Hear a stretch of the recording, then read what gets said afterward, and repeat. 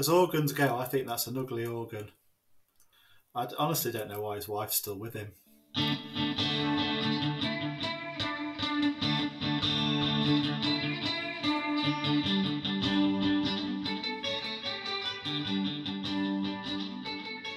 So now, while Glenn is popping off to the loo, I'm gonna get myself a cup of tea.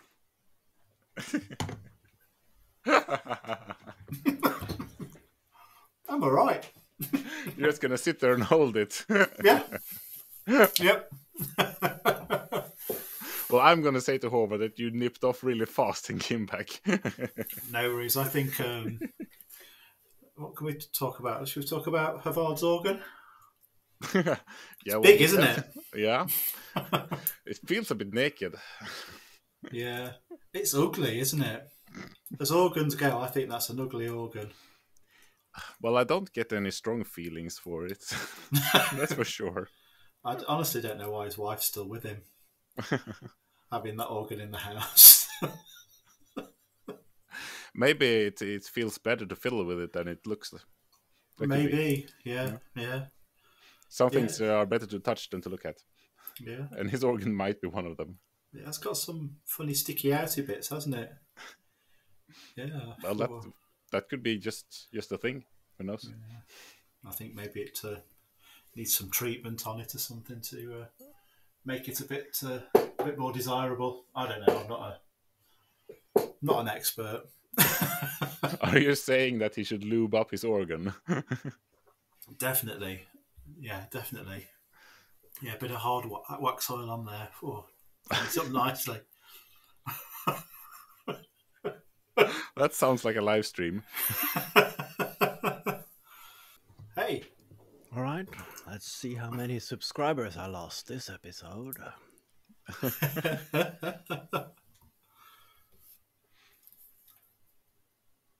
think you need to just put some dollar signs on your... Oh, still there. No. Still there. Well done, mate.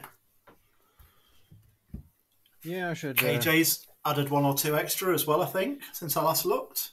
Yeah, 348. That's 2 more than last time I looked. So that's nice. I wonder if that's from the Maker Central page, perhaps. Oh, maybe. Because I haven't done anything other to make anyone come.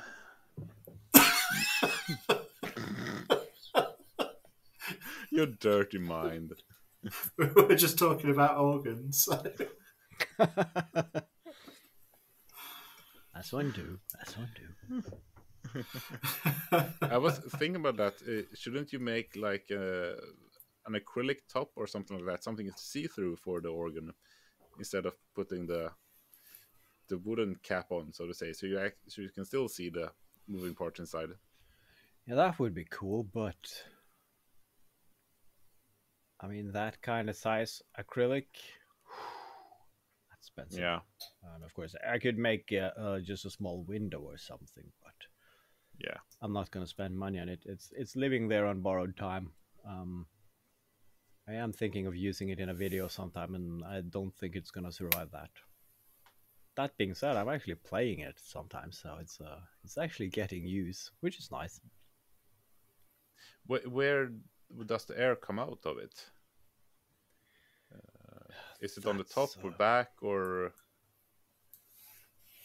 can you see where the air comes out in a nice way? That's what I'm asking. No. It's in the back because the back panel has like this mesh to let the air out. Okay. But, there's nothing interesting to see there. It's not anything opening or closing to show. Everything is concealed between everything. So it's practical and boring. Yeah, it's not made to be a show off of the internals. So it's not like a grand piano where you can lift the lid and it's like glorious metal and strings and. It's a shame it's not a little bit more showy and coming out the top of the air vent, because you could have like little paper streamers that blow and flap around as you're playing it. That would be cool. The only thing it has, which is kind of cool, it has like this vibrato function, and that is just you pull a lever, and then there is this spinning thing that actually makes it's like an old Leslie speaker basically, but to govern the rotation, it has some paper flaps on it, so it's basically a paper propeller behind there. So when you pull that flap, it starts rotating. That looks kind of cool, but that's the only indication that something is happening. Oh, those old-timey solutions for that kind of thing. That's really funny, I think. But when we were talking about acrylic, I just recently saw that the Norwegian Maker actually got the laser that I was thinking of getting. And of course I asked him if he's happy with it. And yeah, I was happy with it. Of course, it can always be bigger, but and one of the downsides, which I didn't realize, it doesn't cut clear acrylic. No. And then that's another thing I would like it to do, I think. Or do I? Or do I don't? Well, I kind of see myself cutting acrylic with a laser, but if it doesn't do that, and it's, yeah. Is it as simple as just covering the acrylic in something? I thought the same thing. If you just don't peel the frosted plastic on it, is that enough for it to work? I don't know. Yeah, even just a bit of blue tape or something. I don't know either. Because once it's actually cut into it, it's not clear anymore, is it? No. And I can't really understand why it shouldn't work. I mean, but then again, I could probably Google it, but yeah, who got time for that? He's got that thing. He winds it up so it fits up to the ceiling, doesn't he? Yeah. To save space in the workshop. That's ingenious. I wish I could do the same, but then I had to cut through the concrete ceiling, and then it would end up underneath our bed. Well, that's a good place to store it. Yeah, but there's already a lot of storage under there, so there's no room for a laser.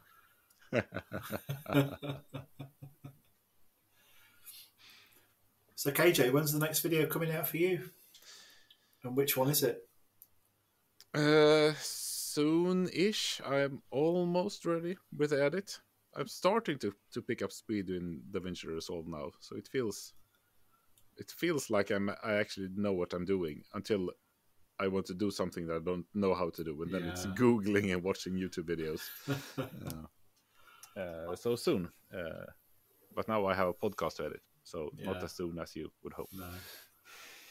I want to do DaVinci Resolve, I really do, but I'm on CapCut and I've got so familiar with it. It's so easy. I don't know whether I could go through that whole learning curve again. I know I will have to. But then again, now it's the opportunity. If we all are on the same software, then if someone realizes something smart, it's very easy to get feedback or tips and tricks. Yeah. I've got to admit, I've not been overwhelmed with the support I've had off you two since we. I don't know what you're on about, mate. Oh, what could you possibly mean? KJ, anything to say? So I asked KJ, I asked both of you actually, what about getting the podcast on Maker Central list? And Haavard just did it outright. No, I'm not doing it. I can't do it. KJ's like, yeah, I'll have a look. Leave it with me. And then last Friday, he proudly announces that he's got himself on the list and not the podcast.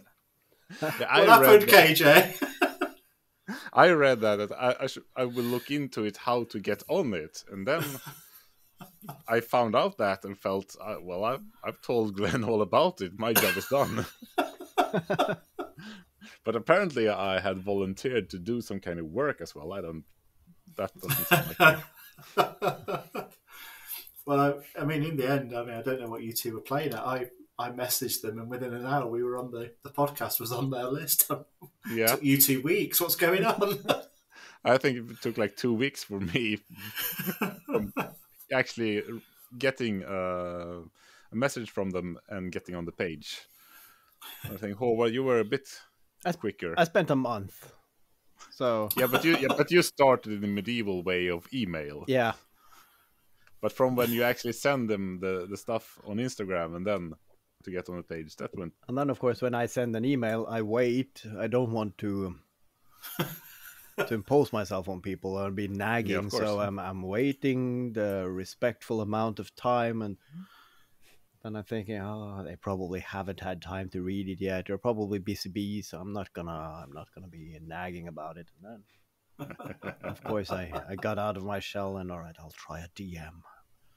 Of course, referencing that email I sent and apologizing if there was something that I have done or technically or something. How did you start out your DMs, both of you? I mean, I started out with, hello, lovely people at Maker Central. Maybe that's why we got on there in an hour. Or maybe I just hit lucky and somebody was looking at the Instagram at that point. Yeah, probably. What did I say? I just started like, who do I need to shag to get on the makers list? No one. please, no one. Please don't.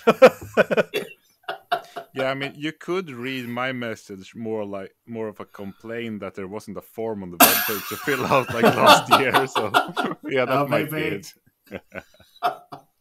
That's why I'm not the social media manager overlord thing.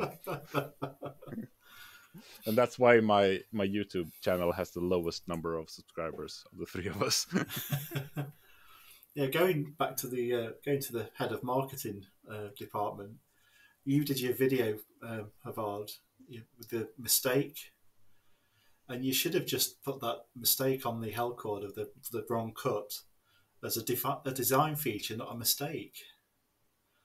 But I mean, my channel is called Behind the Mistakes, so of course I need to put some. You have to make one mistake every project. Yeah, maybe that's why you've not got up to 4,000 subscribers.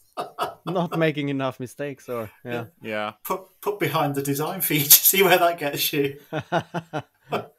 I think you just need more catastrophic kind of failures. Yeah, and mistakes. More fire. Yeah, more fire. I'll look into that after I made the children's book YouTube video. Yeah.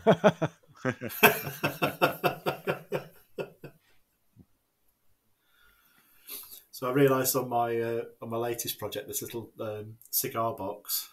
Aren't you glad it's not called a 4-string anymore? Well, how many strings does it have? 3. Oh. Screw you, Haavard. It's only got 3. I'll find some innuendo. Just let me think about it for a while. But I said I'd build this thing and then I'd learn to play it. And originally I thought I'd do all that in one video, and then I started thinking, I can build this thing. It's nearly done. It's not taken that long. But the playing part of it's going to take weeks and weeks and weeks. That's going to have to be a part 2, I think. Yeah, because I'm really looking forward to that. We are due for a new intro theme, so I was kind of thinking this might be it. I think that at the end of the build video, you should shave your beard off and said, I'm going to learn how to play this, and I'm not shaving until I'm done. That's a good idea. No, see what you look like. Or even better, you can recreate the dueling banjos with you and Steve. That would be a nice finishing touch to the video. Yeah, that's the outro of the part two in 5 years' time. Yeah. And that's optimistic. Well, it's good to plan ahead.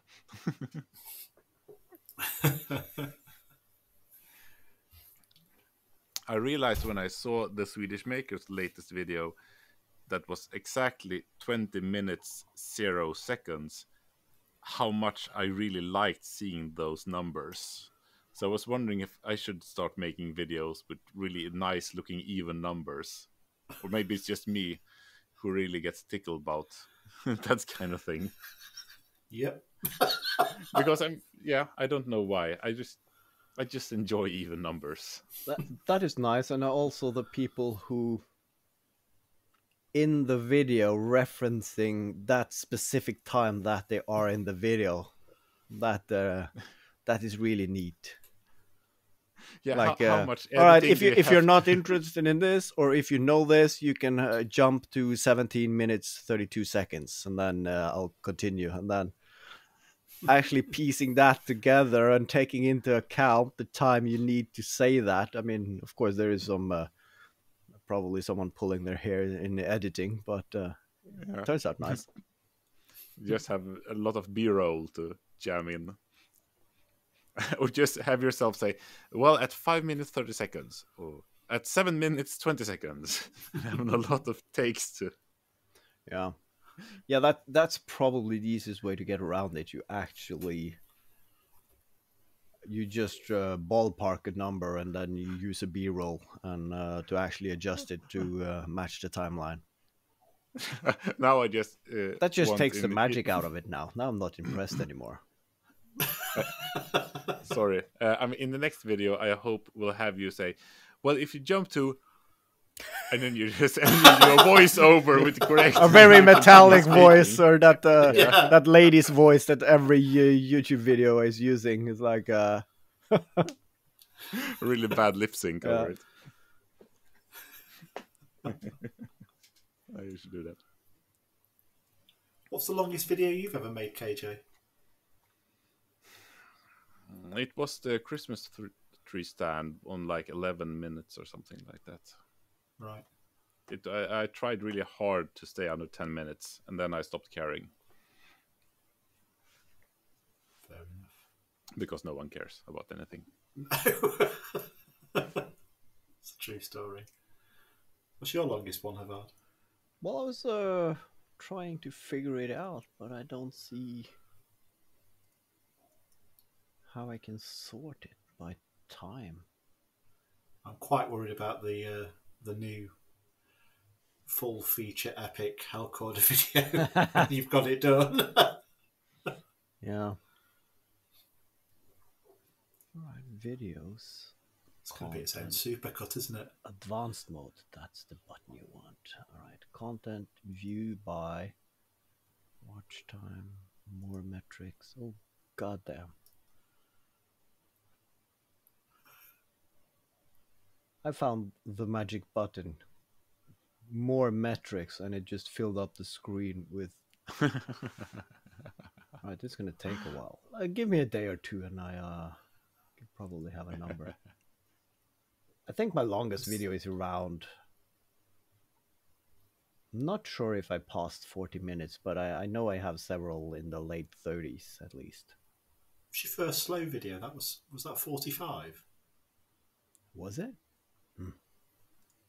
Can't know. remember. Well, why am I sitting looking at statistics? I don't have that many videos. I can just scroll down and see. I'm fascinated by this extra button you found with more stats on.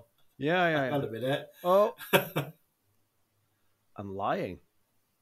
54 minutes and 3 seconds is my longest video, and it's the Hellcorder Assembly. It's the slow one where I'm rambling. The on. first slow one, yeah. But because 100%, nobody disliked that video, so it's all positive. How many likes did it get? 40 likes, Oh, that's good. and Yeah.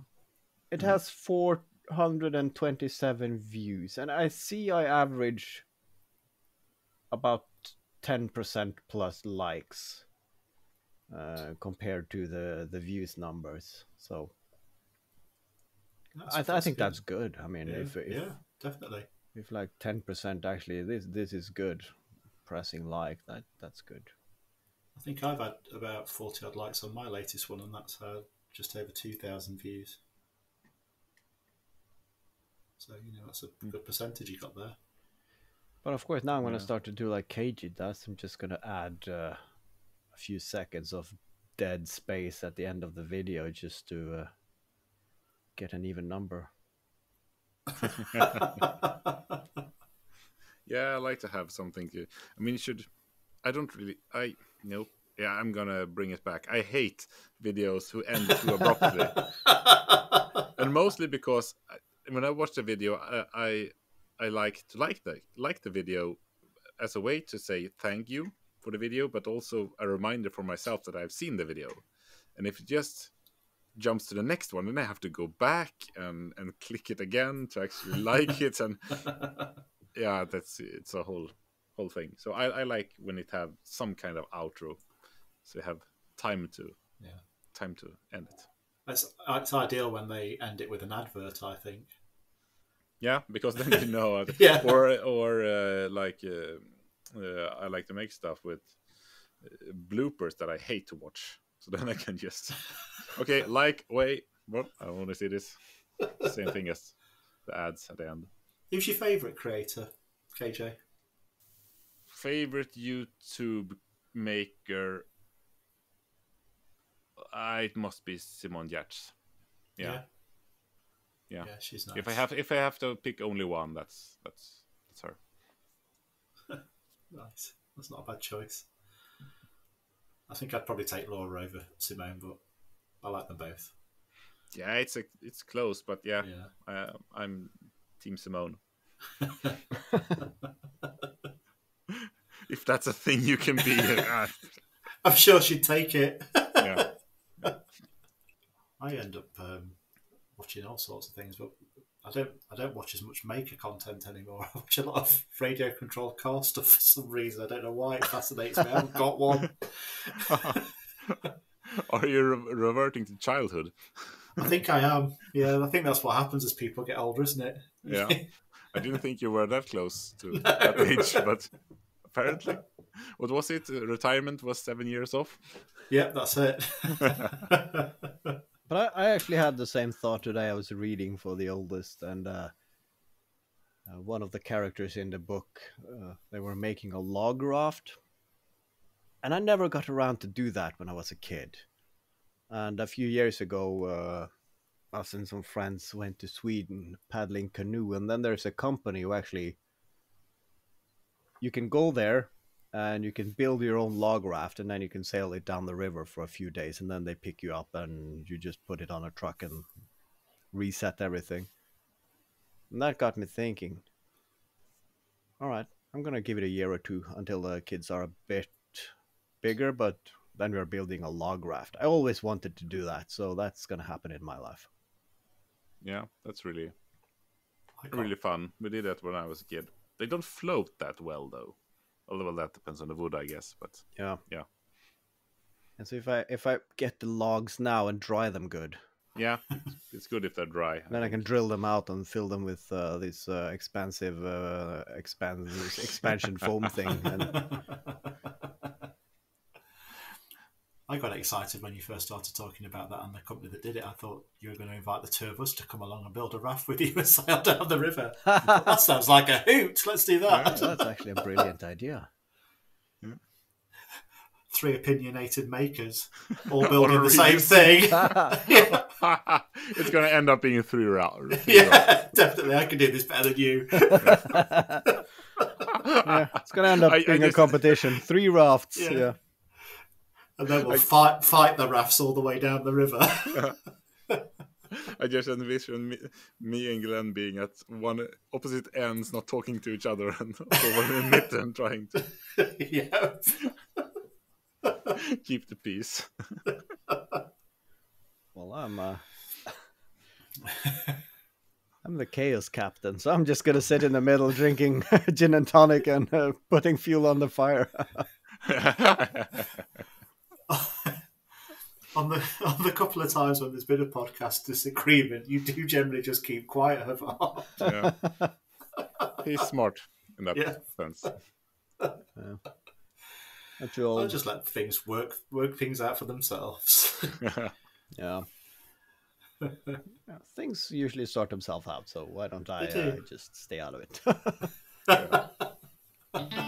So I got real slapped around by greenery this weekend as well, because to get the kids out of the house, I pulled out the power washer, and for that I had to turn on the water, and when we got that going, there was a fountain out of the wall because one of the fittings broke loose, and sadly the tap is more or less inside a rose bush because the people who owned this house before us thought that this was a good place to have a rose, and I mean it's a really good place for something to grow, because every drip of water that gets lost, that goes directly to that plant, and so I was just standing there trying to make the fittings fit again, because it was one of those brass things for the hose who got loose from a plastic thing to keep the pressure a bit down, because it's not fun when the pressure is so high that it kills the hoses, because that's how it is where we live. It's not normally a problem anywhere I work. The hose pressures are always down. Yeah, because and I realized the brass thing had eaten off a couple of a bit of the plastic one, so I had to take it in and cut it off on the bandsaw and just file it off, so I actually got some threads to get a hold of. But then trying to install that whilst in a rose bush, and that whipping me over the face, so now I have a bit of a scar there, and I think I woke up woke up, it was in the middle of the day, but I screamed so loud that most of the neighborhood heard it, I think. Cursing a rose bush. That felt really adult of me in front of my kids as well. We've actually planted a rose right next to our outdoor tap as well in the back garden. Yeah. Yeah, it's just the right place. It's good if you want it concealed, but it's really bad if you want to use the tap. I hate roses. I mean, they're not that nice, and they are, for all practical purposes, they are weed. They grow like weed, they spread like weed, and they sting, and they're a motherfucker. And then it's that half day when they are blossoming. All right, some decent colors in your flower bed, but then it's just the sting of death after that again. So I don't get it. And they're expensive as well. Leaves and petals as well, all over. So yeah, I'm with you there, but sadly. And then you have all the garden people. It's like, oh, rose is this, rose is that, and then of course the commercial and the movie industry is driving this. It's like the diamonds all over again. I mean, be creative, do something else. Yeah. I mean, there are other flowers out there that actually smell nice and don't sting you, and look more interesting as well. Yeah, that as well. Yeah, roses are known for their fine fragrance, aren't they? Jesus. I think you've got. I mean, they say wake up and smell the roses, but god damn it, that's so oversold that I can't even start. I think you must have a very limited experience with roses, Haavard. If you think they don't smell nice. Well, it might be limited, but it's more than enough. Yeah. I'm not going to go into this argument with you. Captain K.J.s is just trying to start something off here, I think. And don't get me started on tulips. Oh, they're a waste of time. Yeah. Fuck. Plants in general. Good old daffodils. Well, yeah. I'm now. Do you have a plant that you do like? You like your red aces, don't you? Yeah, those are beautiful. Only the red aces. And then now I'm gonna get like I think I ordered like 1,000 kilo, like the big bag of salt. After you recommended using salt in your garden, so that's I'm doing that this year. How are you salting the earth? Yeah, of course. So nothing grows. I was going to say, just to be clear, it's a good weed killer. Yeah, that's how it's good for the garden. I think. I mean, yes, we have a couple of stumps or plants we want to kill, but I think the best use is we have a gravel driveway. So actually using that to keep the grass from coming up, so you don't have to go and shift the gravel and so on. That would be nice. But it got me thinking, if I use a lot of salt around, because we have removed all vegetation around the foundation of the house. We have like a barrier where we filled the beds of rock, just to not have anything growing up to the concrete wall, drawing moisture and so in. And of course, you get leaves and shit collecting between the rocks, and at some point you have weeds popping up. And I thought, well, I can just sprinkle some salt in there and that will make it. But this is old concrete. It's the same in our garage and houses built in the 60s. You see when you are driving your car in the wintertime, when they are salting the road, and you get this salty snow collecting on the car, and then it starts dripping on your garage floor, and it actually eats away the concrete. Really? And of course, modern concrete doesn't do that, especially the ones that they use in in garage floors and so on. But I'm not sure how the concrete on our walls will stand up to me salting. I mean, you're probably going to have to do a lot of salting, but I tend to go overboard when it comes to weed killing. So, yeah, I think you'd have to put a heck of a lot on there for it to start damaging the concrete. Oh, I mean, I don't know.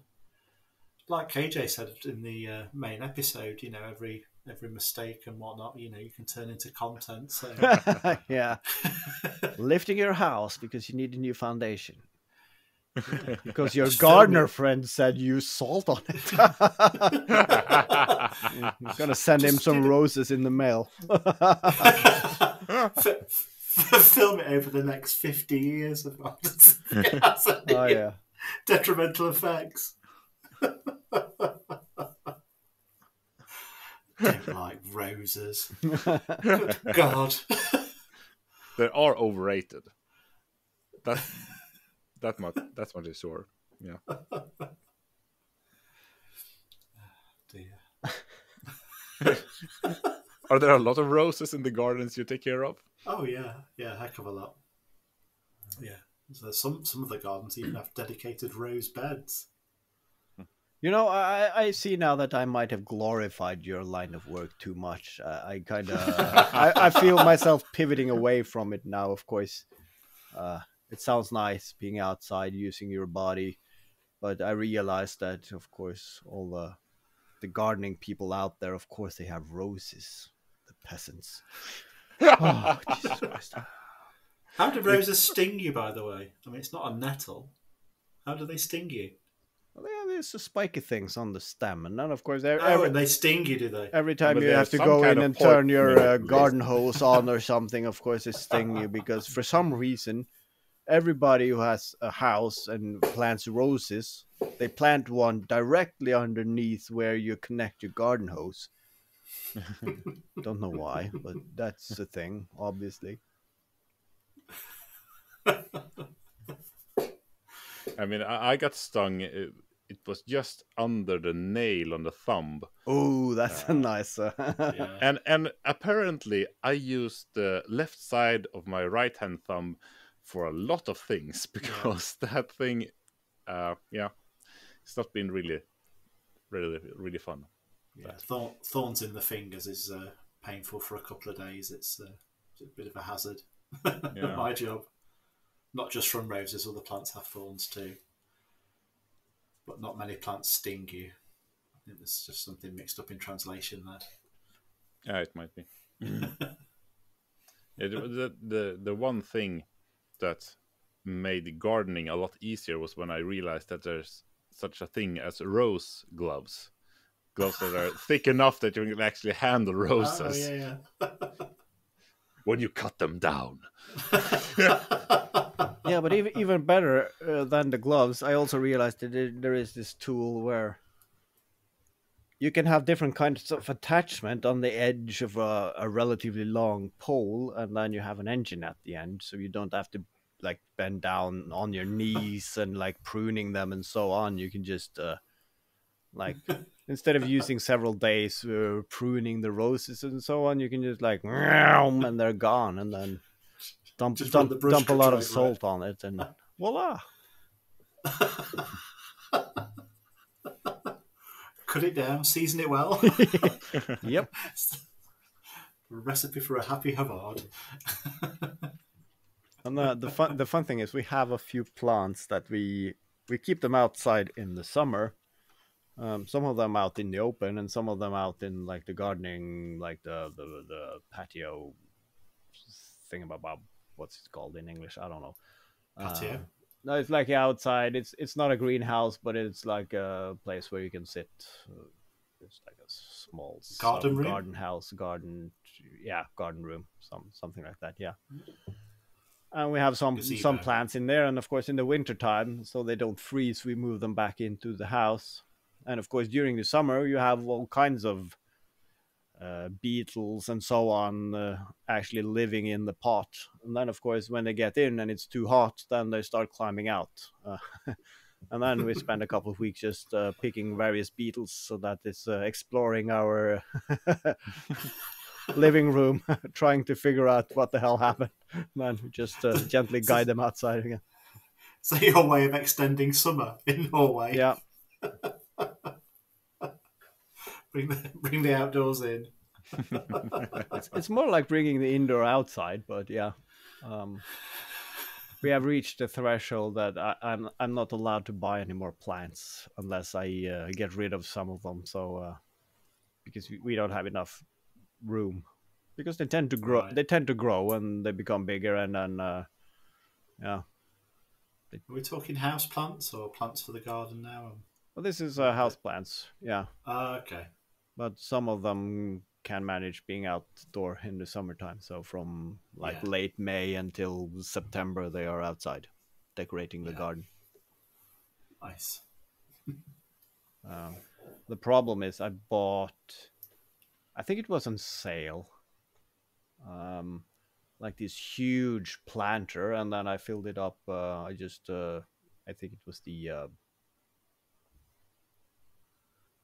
biggest blood maple plant I had, and I put it in there and put in a lot of soil, and it became too heavy to lift. So whenever we move it, me and my wife both have to wrangle it on like a trolley and then move it. And then of course getting it inside in the winter time is like trying to haul that up a stair. It's a accident and a thrown out back waiting to happen. You have to bring the maples inside, do you, in Norway? No, and yes, if you have them in a pot or a planter, then you have to, because it freezes solid. But if you put it into the ground, there is no problem. But you might want to cover them up while they are young with some. Can you not just wrap the pots with bubble wrap or something? That's what we do here with certain tender plants. Yeah, not maples. They're fine. I don't think probably that would could be enough. Yeah. But that would be gambling, I think. But now I have heating cable, but I'm going to use that in the table. But yeah, move the table outside, put the Acer on top. Ah, brilliant! Might be expensive, but yeah.